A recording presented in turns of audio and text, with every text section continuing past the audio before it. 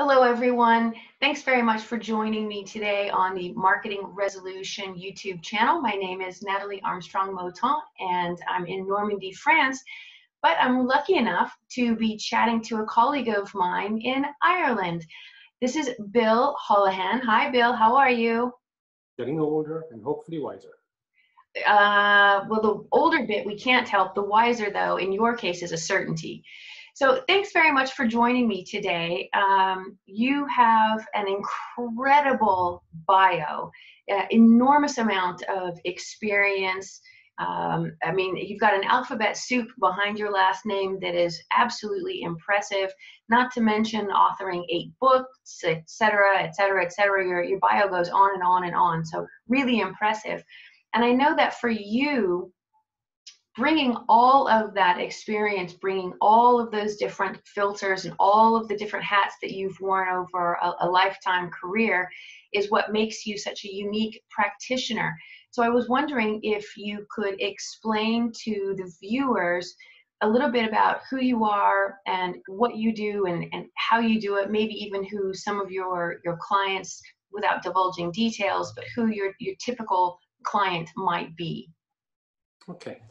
I am now 59, heading for 60. Hopefully not feeling the effects of getting older.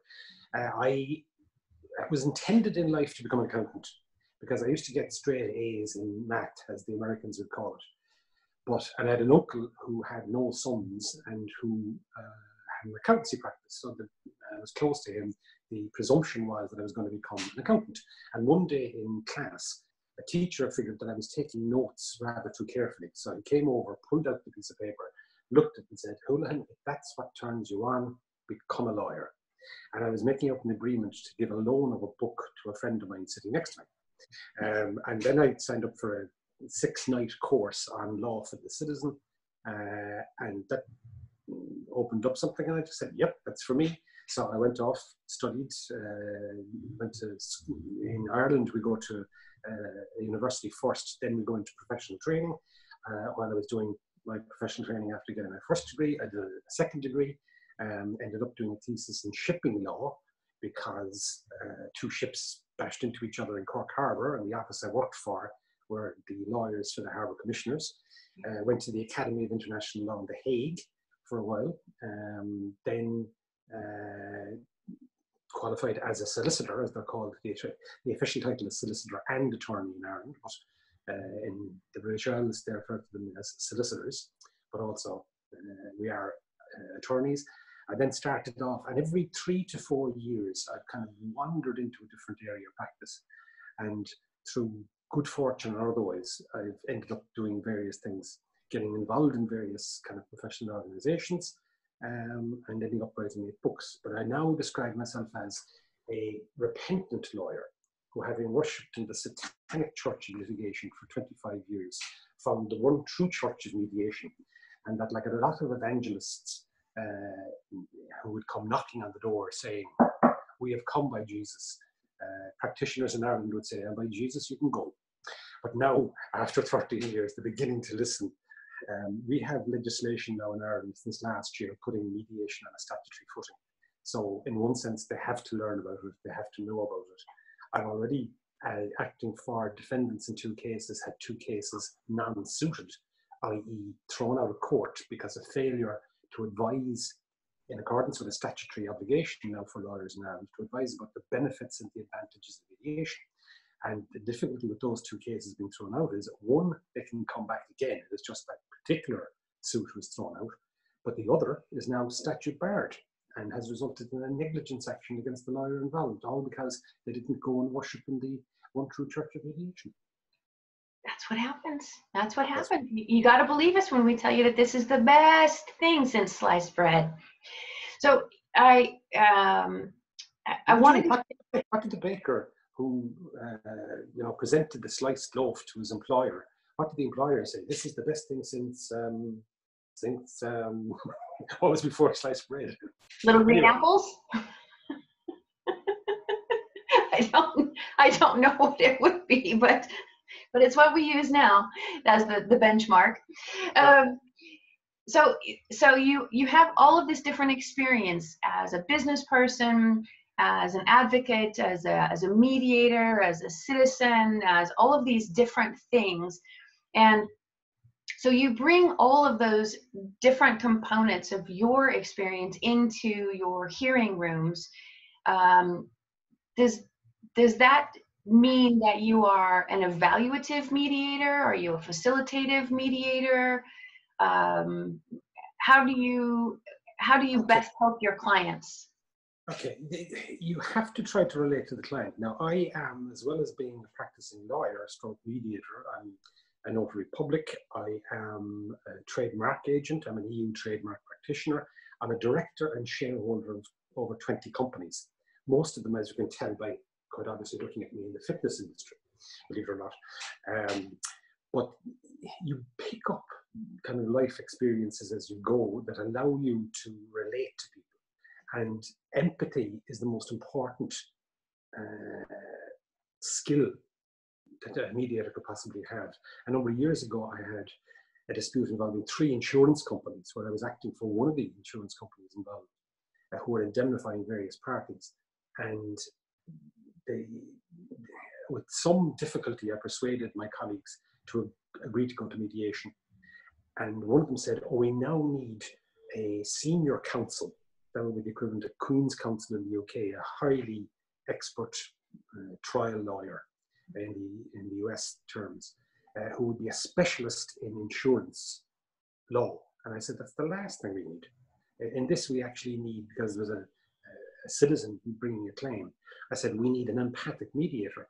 And the mediator had no law training whatsoever. In fact, it started life as a fitter in terms of the building trade. But he was a great mediator and still is.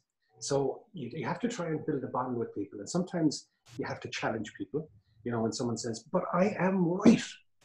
And I said, how long have you been involved in this conflict? 5 years. So how is right and being right working out for you? And I have another phrase that I use, let's not dwell on matters hysterical. They tend to become matters hysterical. And it's a question of trying to work out what will resonate with people. Sometimes, you have to tell people that they are being bold, they are being childish, they are being unreasonable, and that they're perfectly entitled to go on being childish or unreasonable, but what will it profit them? And you have to try and get people to see at times the absurdity of their position. So sometimes I'm evaluative, sometimes I'm quite challenging, sometimes I will simply listen, simply because someone will talk themselves out. And I've had a situation recently in mediation where someone has kept on talking to fill the silence and eventually said, that sounds incredibly stupid, doesn't it? And I didn't say anything, I was just, and they realized themselves, so it's different tactics depending on the people you're dealing with. It's horses for courses. Yeah, well, the thing about being a mediator is that it requires a hybrid of art and science.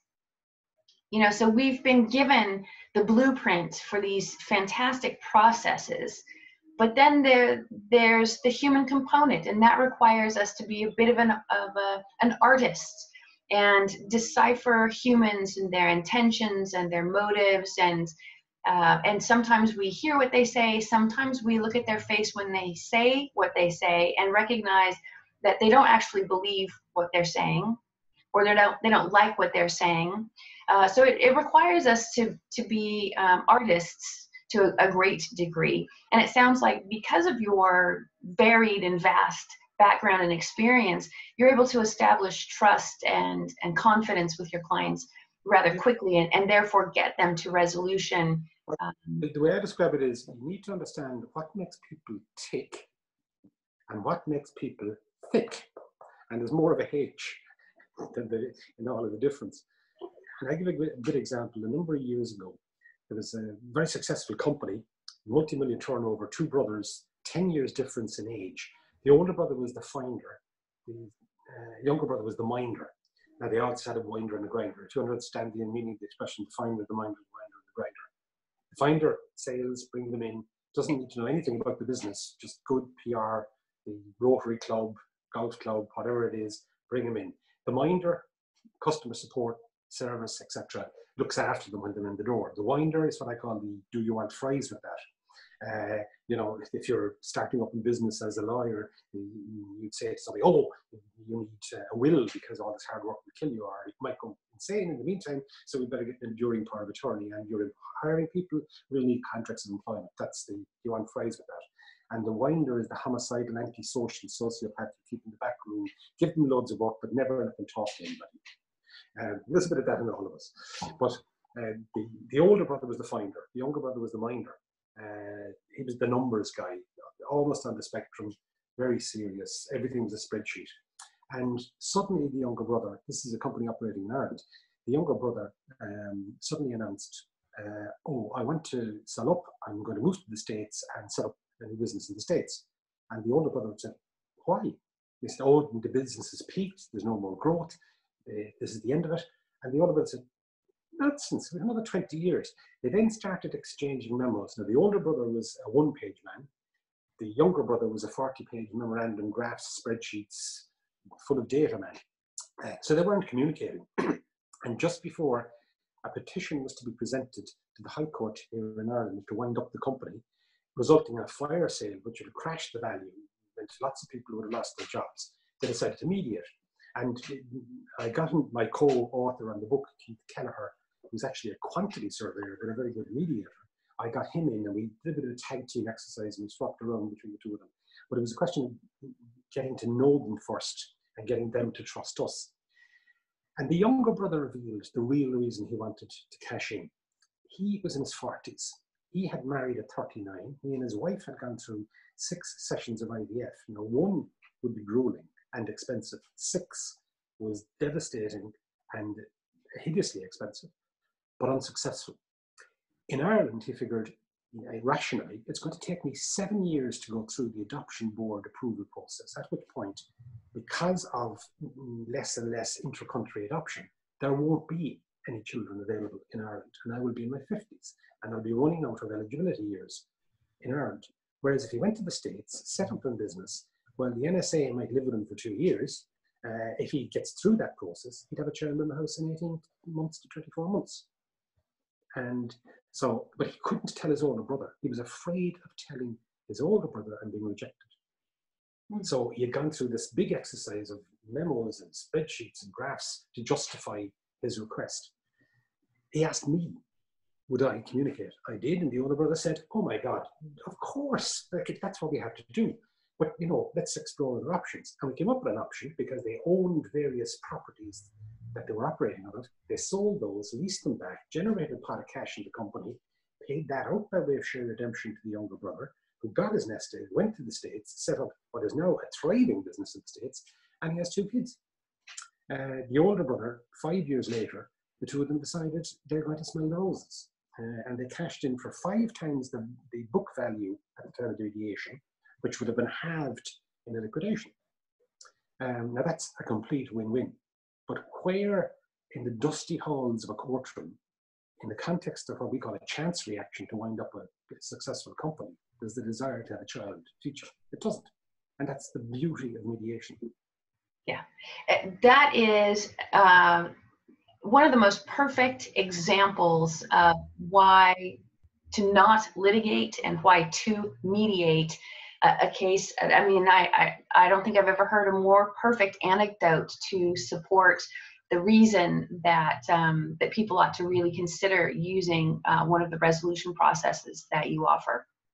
So, well, Bill, I don't want to take up too much more of your time, but I know that you've got a really dynamic website that if someone Googles your name, they're going to come up with all kinds of resources. They can find your books, your articles, I mean, the list just goes on and on and on and on about you, which is fantastic, really, for our industry and for your clients. I'm proud to call you a colleague and thrilled that you joined me here today, and look forward to talking to you again. And hopefully I'll get to interview you about one of your books soon. Anytime. Okay. Have a nice Thanks day. very much, Bill. I really appreciate it. Oh, and everyone, please don't forget, subscribe, like, and share. And for more information about Bill and his books, of course, I'll put the web information in the description bar so you'll be able to contact him and connect directly. Thank you very much, Bill, and to everyone else, be good humans. Take care.